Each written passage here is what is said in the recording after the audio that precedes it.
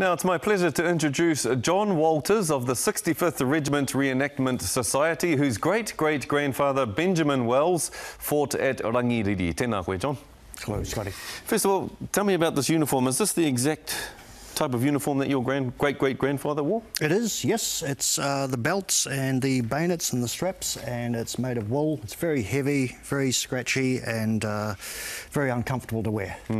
Big gathering in Rangiriri this Wednesday to commemorate the battle that occurred there in 1863. Will you be there? Yes, I will, yes, with some more 65th Reenactment Regiment.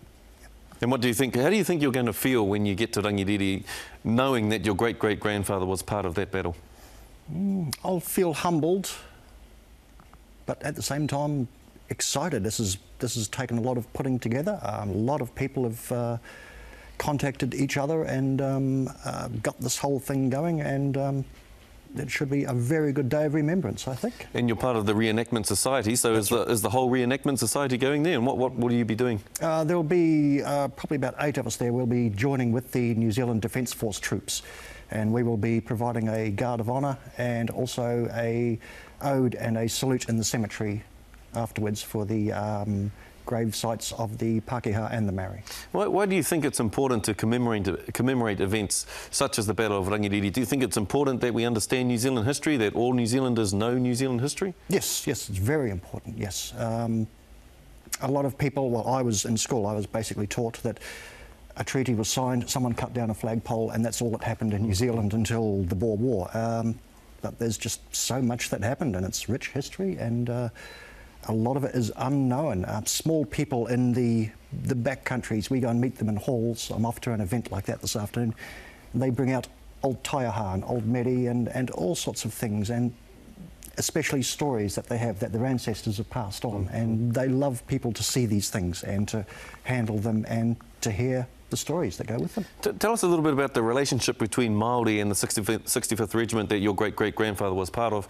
There was kind of a bit, you know, they were warring with each other, but there was kind of an understanding and even a bit of respect that developed during the course of the battle, didn't it? That's right, yes. The 65th came here just after the just around about 1845, I think 1846, and they stayed till about 1866. They were here for 20 years. In that time they fought all up and down the country, but they had a great deal of respect for the Marae, and the Marae also had respect for them. They were very polite to each other when they weren't trying to kill each other on the battlefield.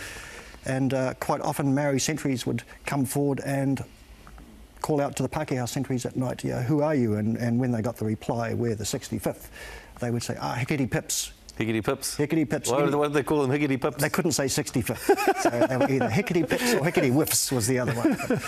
But they'd call out 65th or hickety pips, you know fight tonight, we know fight tonight, okay? Yeah. And they were always good to their word. Both sides would get a good sleep, and in the morning one of the Marae would creep forward and call out, hickety pips, we have to start firing soon, keep your heads down. And later on, in certain battles, when the 65th with other troops were approaching a power site, the Marae would call out, hickety pips, lie down so we can shoot the ones behind you who were of another regiment. Yes. There's a great deal of respect on both sides. Your great-great-grandfather Benjamin Wells wasn't looked after, was he? Tell us about that. He wasn't. He served 20 years in this country, wearing this uniform, being shot at pretty much the whole time, marching up and down the country. When the regiment left for England, about 1,000 of them stayed here and became settlers, and they were granted a parcel of land each in Onehunga. He applied 3 times for the land. He didn't hear a thing. He had to get a lawyer in to actually write a letter to the government, and the government said, we can find no record of you. And he said, well, that's strange because I have the medal and I have the 4 good conduct stripes.